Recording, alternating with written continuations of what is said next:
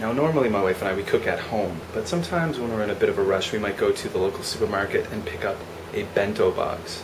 Of course I'm in Japan, so a bento box means lunch box. So you can go to any supermarket or convenience store and buy pre-made meals.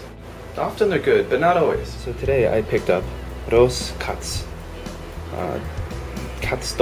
So basically this is pork cutlet, so like white meat of pork that's breaded and deep fried with egg and put on a bed of rice.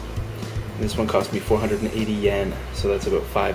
Here we've got another one, and this one has salmon and rice and some other different some roll it's a fish cake, Japanese fish cake, and a bunch of other things on rice.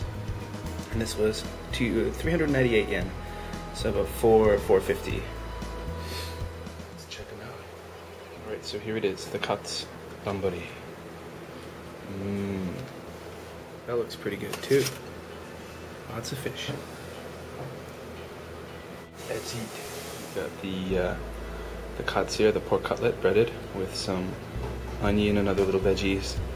This is radish right here, and egg right here, all on a bed of rice. We're also gonna have some miso soup. This is tofu miso soup.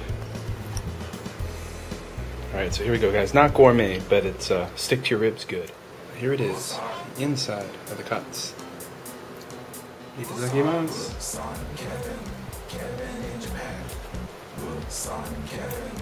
Good.